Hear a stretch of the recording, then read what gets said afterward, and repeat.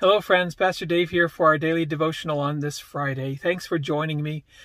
And today I wanted to talk to you about the life that we live as Christians. Do we still sin? Yes. How do we deal with that? Let's talk about that on something deeper.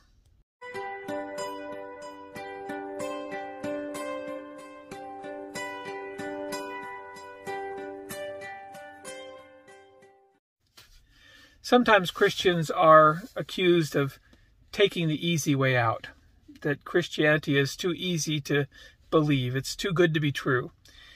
They'll talk about the Catholics and they'll say, all you have to do is go to confession and everything's taken care of and you're all better.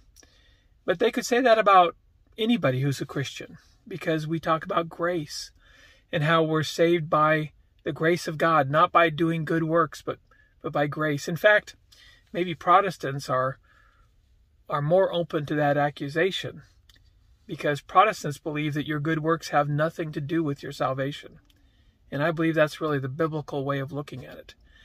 So, do we have the easy way out? Is Christianity just do whatever you want and then ask for forgiveness and everything's okay, and then go out and do everything you want again and it doesn't matter what you do? Well, in a sense, but that's really the wrong attitude about it. First John 3. I want to read to you what John tells us. Starting with verse 4. Everyone who sins breaks the law. In fact, sin is lawlessness. But you know that he appeared so that he might take away our sins.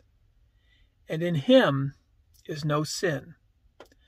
No one who lives in him can keep on sinning. No one who continues to sin has either seen him or known him. This could be a real guilt-producing passage, couldn't it? I can't speak personally about any of you, but I know I still sin. So how do I deal with this passage that John says, no one who lives in him keeps on sinning? Does that mean my relationship with God is wrong? I don't believe so.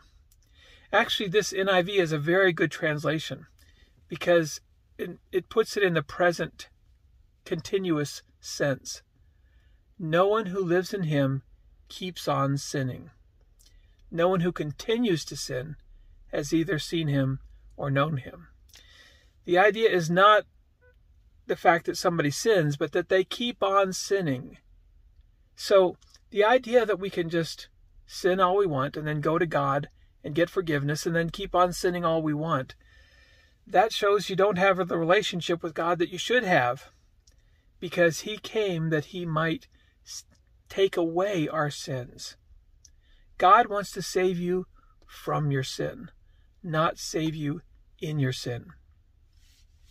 So when we deal with sin continually, when we still have trouble with sin in our life, we could give up in one of two ways.